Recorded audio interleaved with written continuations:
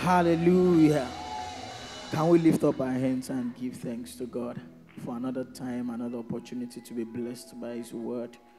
Can we show gratitude to God for His benevolence and His graciousness to us? I mean, each session, God's word coming to us abundantly, light breaking forth in our spirits. Can we give thanks to God? I want you to show gratitude to God. I want you to do it from all your heart and say, Father, we are grateful.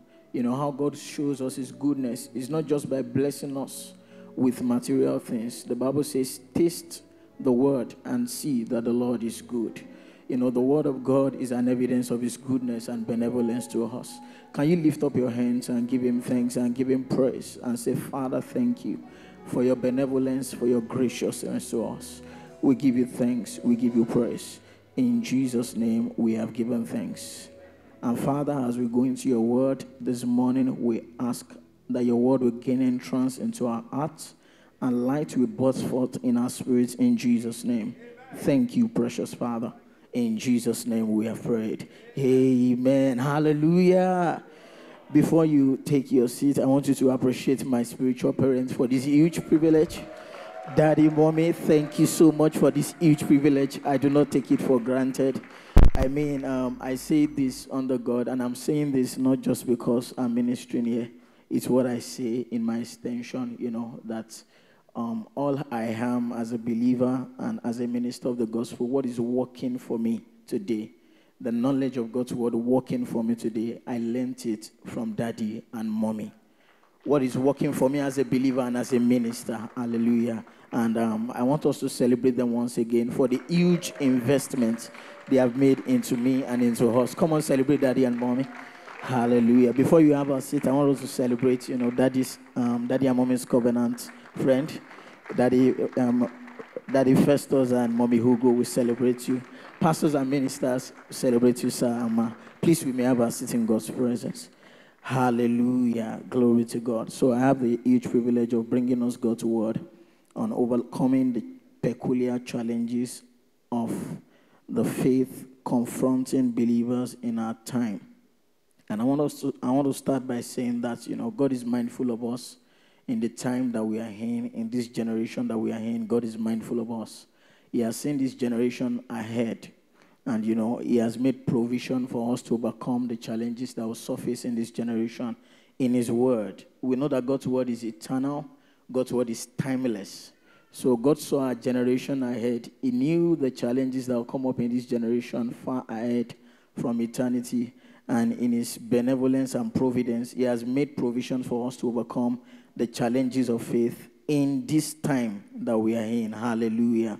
And I want us to know that, the challenges that come against our faith is actually coming against the exploits of our faith. We understand that, we make exploits by faith. We make exploits by faith. We stand out by faith. And so the challenges that are waging against believers in this time, in this generation, is actually against our exploits, the exploits of our faith. We see in Hebrews chapter 11, it's documented the annals of the heroes of faith, the things they did by their faith.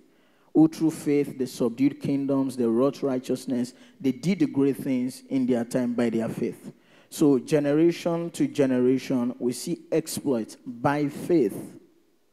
So what the devil is against in this our time, in this our generation, is our faith, is against our faith. He knows that it's through that faith that we're going to wrought exploit. The greater works that Jesus wants us to do, how are we going to do it? We're going to do it by our faith. It takes faith to do the greater works. And I don't want us to think about this generation and make excuses about this generation. It's possible to think that the challenges we are facing in this generation, Jesus didn't face it in His time. That's why He lived the kind of life He lived. It's possible to think that all those people in Hebrews 11, in their own time, they didn't have social media. In their own time, they didn't have this, they didn't have that. And I tell you that if we make excuses for the things, the peculiarities of our generation, we'll not be able to harness the grace of God to live above the challenges of this generation. So it's not for us to make excuses. The possibilities of the faith of Jesus in His day is still our possibilities today. Hallelujah. the possibilities of the faith of the apostles in their day is still our possibilities today. Hallelujah. So the faith has not reduced in quality and potency. It's still the same faith. The same like precious faith. Hallelujah. So if their faith worked, our faith should work. And, God didn't give us, to do lesser than them. He said greater works. Greater works. Hallelujah. So I want us to know that one of the importance of faith, there are many reasons why faith is important, but one of the importance of faith, which is relevant to the theme for this convention, for this conference, is that it's through faith that we overcome. We overcome by faith. The Triumphant Church is an overcoming church. It's through faith that we overcome. In 1 John chapter 5, verse 4, 1 John chapter 5, verse 4. 1 John chapter 5, verse 4. For whatsoever is born of God overcometh the world. And this is the victory that overcometh the world, even our faith. Our faith is the victory that overcometh the world. So how do we overcome, anything and everything of this world order? Our faith. Our faith is the victory. Our faith is the overcomer.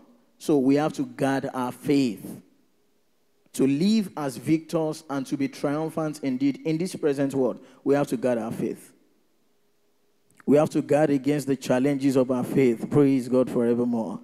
So it's very important for us to live above the challenges of faith in this generation. Hallelujah. So the challenges of faith are coming to make us live a defeated life. So we understand that it takes faith to live a victorious life. So challenges of faith, they are coming to make us live a defeated life. To be victims instead of being victors.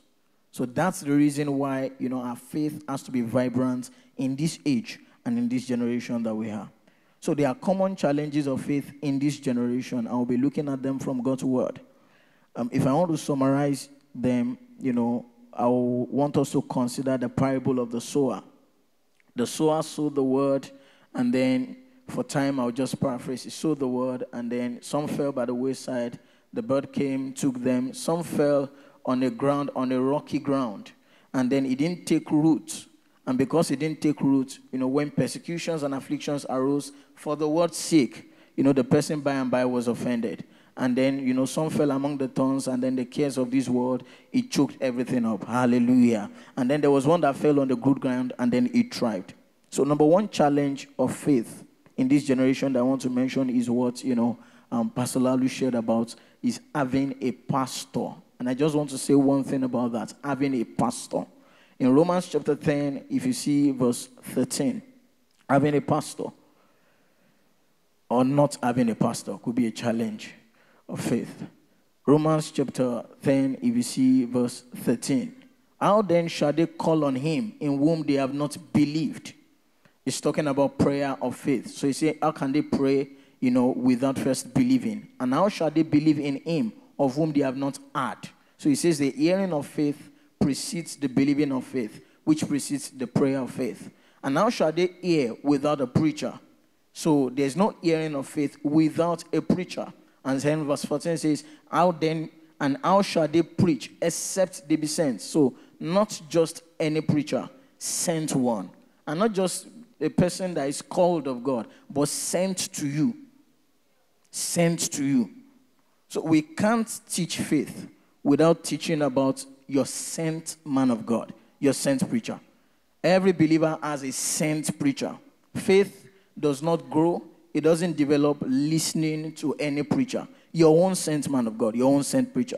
And so we'll read Romans 10:17 in this context. So let's read Romans 10:17. So then faith cometh by hearing, and hearing by the word of God. So faith cometh by hearing, and hearing by the preaching of the word of God from your sent man of God. Say amen to that.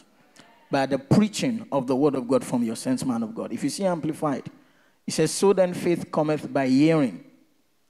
So faith comes by hearing what is told, and what is heard comes by the preaching of the message that came from the lips of Christ, the Messiah himself. So what is heard had to be preached unto you. So having a pastor and sitting down, staying to your pastor is important for the hearing of faith. So anybody that does not have a pastor cannot hear. The hearing of faith will not come to the person. The person can hear one or two messages, he can make notes. But what makes for faith, is having a pastor. Hearing God's word consistently from the mouth of your pastor. Say amen to that. And the second challenge of faith is the challenge of ignorance of the word. Ignorance of the word. Romans 10:17 tells us how faith comes. Faith comes by hearing, and hearing by the word. Ignorance of the word. So without God's word, faith cannot come to us. We have received the measure of faith. We have the ability to believe God. The I can believe God is on the inside of us. But we need the stimuli of faith. The stimuli of faith is the word. The word of God comes to stimulate our ability, to stimulate our spiritual senses, to see and hear what God is saying to us. So ignorance of the word is a challenge of faith in this generation. And when I say ignorance of the word, I'm talking about unavailability to hear the word. Because for the hearing of faith to come to you, you have to listen to the word. So a believer that is not available for the word cannot listen to the word and cannot hear the word. The hearing of the word of faith is hearing with your hearts. For with the heart man believes unto righteousness. So unavailability for the word. And at times this unavailability for the word might be, doing legitimate things. One can be busy with legitimate things and not available for the word. There are times that the devil doesn't tempt believers. We just, commit this sin. The devil just gets one busy with legitimate things so that you don't have time for the word. And he knows that, with time, if you don't have time for the word, some other things that he's not even telling you not to do, to do rather, you have time for them. So being busy with legitimate things, not available for the word, it causes ignorance of the word, and that's a challenge of faith. And for some people, they are available for the word, but they are not devoted to the word. So I'm taking the two together. Devotion to the word. Daddy was still telling us yesterday that revelation is not just light coming to you. Revelation also means that there can be a greater intensity of light. So revelation is not just having a flicker of light, it's also intensity. So some people settle with flicker of light. Light comes to them, they are jumping around. And they are like that guy that, the seed was sown into the ground. It fell on good ground. The Bible said the guy received it with joy. So he was jumping around. He got revelation, but it's flicker. But the Bible says that, we have a more sure word of prophecy, wherein we should do well, that we should take heed, as unto a light that shineth in a dark place, until the day dawns. So he's not just talking about flicker, he's talking about intensity. So there has to be devotion to the word for the light to keep coming. That's faith. So faith is not just, an iota of light or a flicker of light. Faith is, the intensity of light from God's word in our spirit. Say amen to that. So devotion to the word. So for some people, the challenge is how to process the word that is coming to them. They are in the church like GLT where they are fed and fed with the word, but the challenge is processing the word, which is meditation on the word. Apart from coming to the general assembly, listening to God's word, availability to the word, for the word, you going back to your closet to sit down with the word. To sit down with the word. And that's how faith grows. You sit down with the word. Like the Berean church. The Bible says as Apostle Paul was, a big man of God, then they went back to consider those things he said, whether they were so. So devotion to the word. Devotion to the word. Praise God forevermore. So faith is a devotion. Hebrews 11:6. Without faith it is impossible, to please him. He that cometh to God must believe that he is, and there is a reward of them that diligently seek him. So it's impossible to live a life of faith without devotion, without diligently seeking God.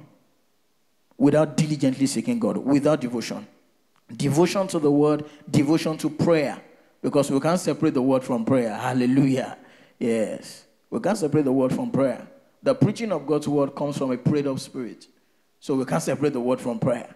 And you don't truly receive the word into your spirit if you don't pray the word in. So we can't separate the word from the prayer. So devotion to prayer, devotion to the word. The Bible tells us in Jude 20, that building up ourselves on our most holy faith, praying in the Holy Ghost. So we pray in the word. We listen to the word, we pray in the word. Before we hear the word, we pray. After the word, we pray. So devotion, a life of devotion. Praise God forevermore. And then another challenge of faith in this generation is pride. Pride. we are in a generation that everybody asks their own truth. So when they come to church, they look at you face to face and say, who are you to tell me the truth? As for me, this is my truth. But we understand from God's word that God's word is the truth. God's word is not a truth out of many truths. God's word is the truth. John 17:17, sanctify them with thy truth. Thy word is what? Thy word is truth. God's word is the truth. So one has to be meek to learn God's word. A proud person, faith cannot come to a proud man. In Habakkuk chapter 2 verse 4, one of the many scriptures, one of the four scriptures that talks about the just shall live by faith. Habakkuk chapter 2 verse 4. Behold, his soul which is lifted up is not upright in him, but the just shall live by faith. So anybody whose soul is lifted up, faith cannot come. It takes meekness. He said, let us lay aside every filthiness and superfluity of naughtiness, and let's receive with meekness the engrafted word of God. So a highly opinionated believer cannot learn God's word. Because the meek, he will teach his way.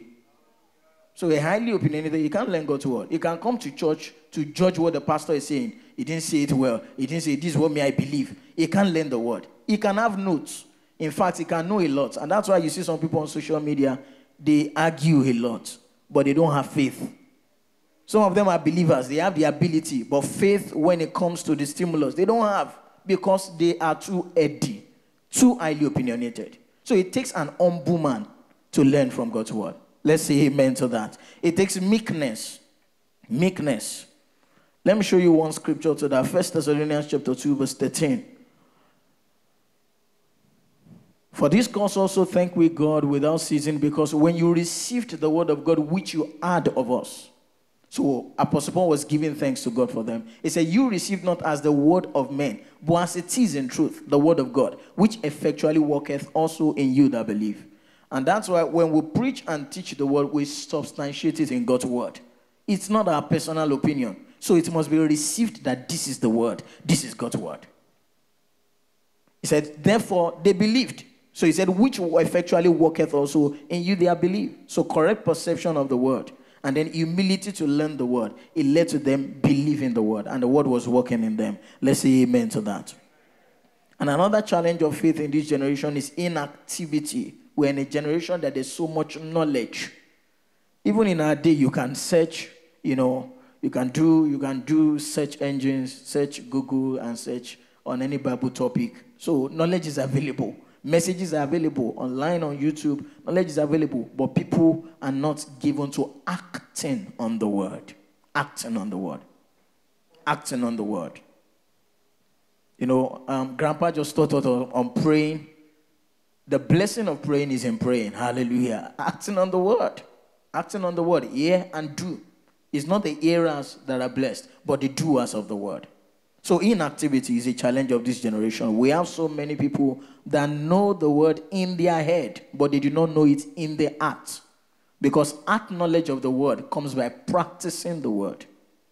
And that's why, true renewal of the mind is by practicing the word. Meditating in the word without practicing in the word will not bless the heart, will not bless the life. So true renewal of the mind, true blessing is by practicing the word. Hallelujah. So inactivity. So how do we overcome that? Meditate in the word and do the word. Meditate on the word of God and do the word. The end of meditation is doing the word. Joshua 1:8. It says, this book of the law shall not depart out of your mouth, but you shall meditate therein day and night, that you may observe to do. That you may observe to do. In meditation, we see what God wants us to do. And then we'll do it. And that's how we are blessed indeed. Hallelujah. Another challenge of faith in this generation is offense. Offense. We're in a generation that are quick to be offended. And when I say offense here, it's in two folds. Offense at God and offense at people. We're in a generation that some people are offended at God. Offended at God. I prayed for this person, it didn't work. It means that it doesn't work. It means that it doesn't work. Somebody dear to me, something happened to the person after so much prayer, then it means that, prayer doesn't work. That's not it. Some people are offended at God because what they think should happen, it didn't happen. They practice the word and they expect that, they expect some results and therefore they give up. They're offended at God. Some said, I'm not coming to church any longer because of one thing. God's word is greater than our experiences. Hallelujah. It's greater. There's nobody that can say because of your experiences, God's word is not true. God's word is true, irrespective of your experiences. And if you stay in the word, your experience will align to the word. So the word always works. So some people are offended at God. So stay on the word. Bible says, blessed are the people that love the law. He said, nothing shall offend them. Stay on the word. An offense at people. So we understand that it takes love for our faith to work. Anyone who takes offense, who is, in bitterness, who is nursing unforgiveness, it hinders faith. The person may have heard the word, but it will not make the faith to be operative. It won't make it to work. I love the way Galatians 5:6 puts it in Amplified Version. Galatians 5:6. For if we are in Christ Jesus, neither circumcision nor uncircumcision counts for anything, but only faith activated and energized and expressed and working through love. We can't separate faith and love. Faith is energized through love, is activated through love, is expressed through love, is working through love. It means for your faith to work, you have to pay attention to your love work. You can't entertain unforgiveness in your heart, so that the investment of your devotion to the word and the prayer will not waste. Even in relations between husband and wife, the Bible says that a husband that does not honor the wife and deal with her according to knowledge will forfeit answers to prayers. No matter the investment into prayers. So that the devotion to the word, the investments in the word and the prayer will not waste. One has to walk in love. You can't imagine coming to a conference like this, the sacrifices you made and the sacrifices we made as a church for you to enjoy a conference like this, and you go back and then an unforgiveness. No. That's not profitable. No. Glory to God. And then another challenge of faith in this generation is impatience. Impatience. In the account of the parable of the sower in Luke chapter 8. Luke chapter 8. If you see verse 15. Luke chapter 8 verse 15. But that on the good ground are they which in an honest and good heart, having heard the word, keep it and bring forth fruit with patience. They bring forth fruit with patience. And in Hebrews chapter 6, he said we should be followers of them who through faith and patience inherit the promises.